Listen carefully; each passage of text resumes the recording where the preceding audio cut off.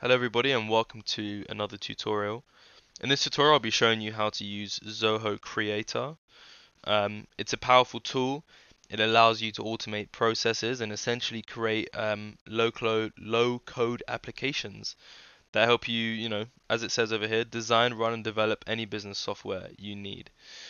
So first things first, you're going to need a Zoho account. Now, if you don't have a Zoho account already, I recommend you create one using the link in the description as it helps out the channel. And once you have a Zoho account, you can head over to zoho.com/creator. And once you're there, let's go ahead and click Access ZohoCreator. So let's go. Now this is the first time this account is being used to access ZohoCreator, so you'll see step by step what it's like to get started. So as you can see, it says in the next 30 seconds you'll create your first app. So we're in IT, I'm a team member, blah blah blah. We're going to skip through it and we're going to call this Zoho tutorial app. Alright, I'm going to make it red. So ZohoCreator is very interesting. It can be used in many different ways. It's ultimately extremely customizable. Now, some people compare it to the likes of Zapier, where you can automate certain processes by just through linking accounts. I think it's great to use for pretty much anything you need. And yeah, so let's mess about with it. So here we go. Now it may be a bit confusing to start off with. However, it really isn't too hard. Now we can view what it looks like on mobile. Now you're going to probably need to download the app. You're going to also need to download the app on tablet. However, we'll start off by creating a really basic app on the desktop. So you can see that everything is grouped by assets. Now, this is because I've just set myself up as an IT department, and this seems to have created an asset list. However, I don't necessarily want an asset list. Now, this is quite unique.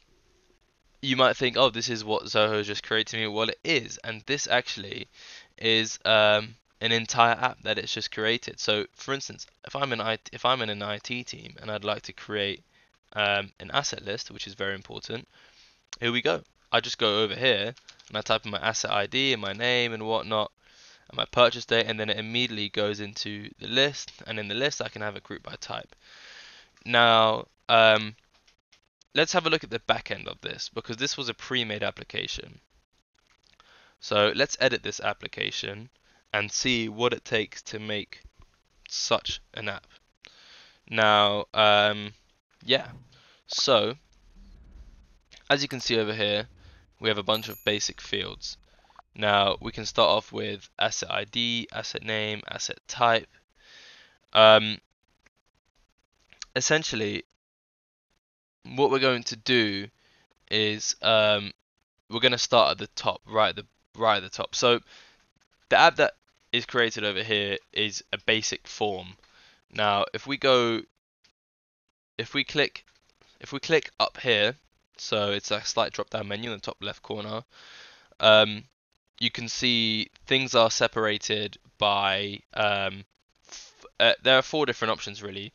You have form types, you have reports types, workflow types, and page types. Now, it just truly depends on what your app is doing, and it, whether you have each of these types.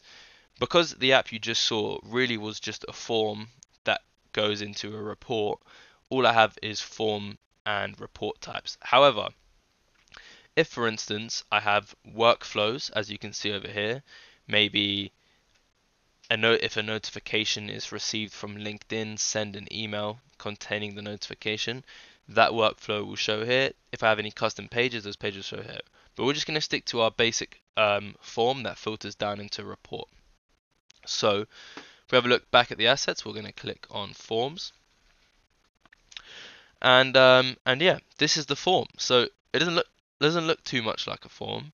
However, if you click on each of the asset names and purchase date and all of these, you can begin to edit the fields. So we're going to call this asset ID test, just so when I go to the live application, you can see what I mean.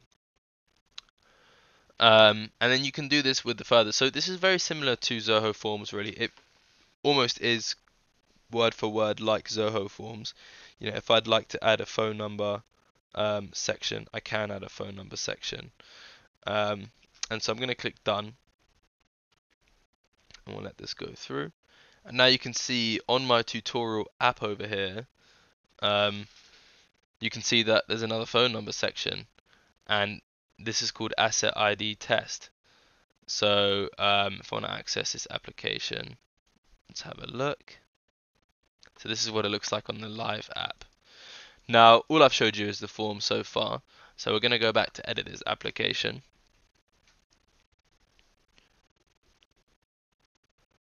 And we're going to go back to the assets over here. So we've already created the form asset. Now, when people fill in the form, it needs to go to a list so you can view the form. So if we go to the asset list over here, now that's just the name of it. If we click asset list, we can now configure all the fields. So we'll configure the fields. So these are all the fields which are directly pulled from my form, and these fields will fill out on the report. So essentially we can add new fields such as phone, because I don't know if you remember, but I added the phone section to the form previously. Now I can't really add much else, purely because there's nothing else to come from the form. So I can add other things such as added user, added time.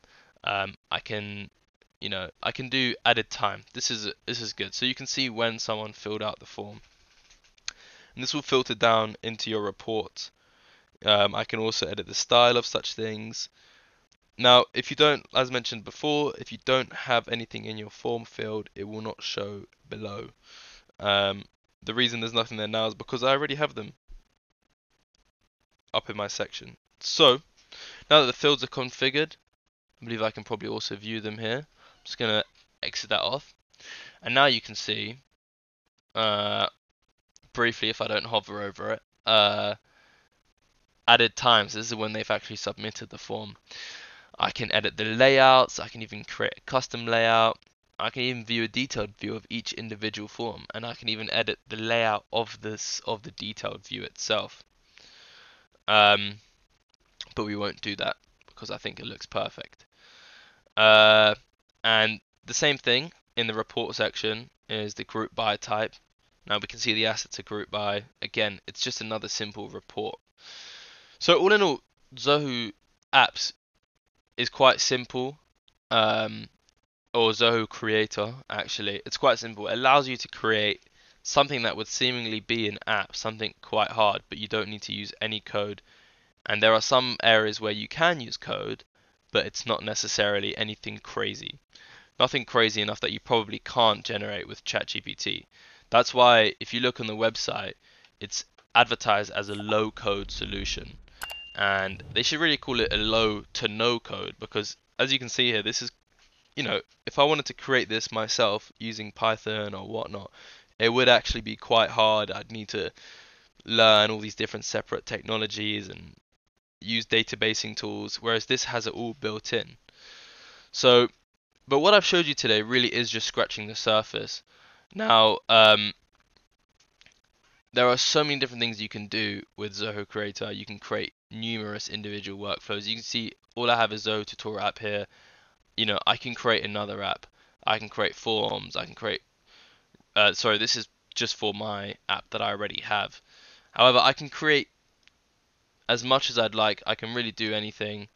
Like I said, I've only showed you a very simple means to it, how to get started, what you need to do. However, you can create much more complicated apps just depending on what you need to do. And yeah, so thank you for watching the video. Like I said, if you need to create an account with Zoho, I recommend using the link in the description. And yeah, have a nice day.